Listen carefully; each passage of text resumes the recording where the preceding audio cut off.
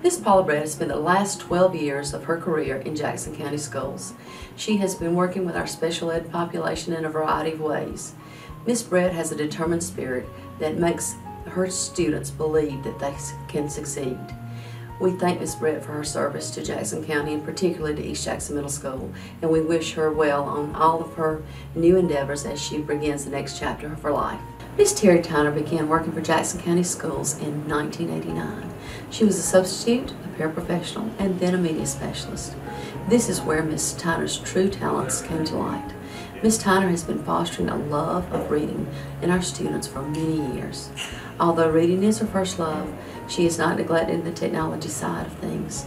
Miss Tyner's help with educational technology for our students, our parents, and our staff has helped us through our virtual learning period that we've gone through recently. Without her, we would not have been as successful as we were. Miss Tyner's dedication to our school system is second to none, and we will miss her greatly. We wish her all the happiness as she moves forward in the next chapter of her life. It has been my good fortune to work with Miss Vicki Ward here.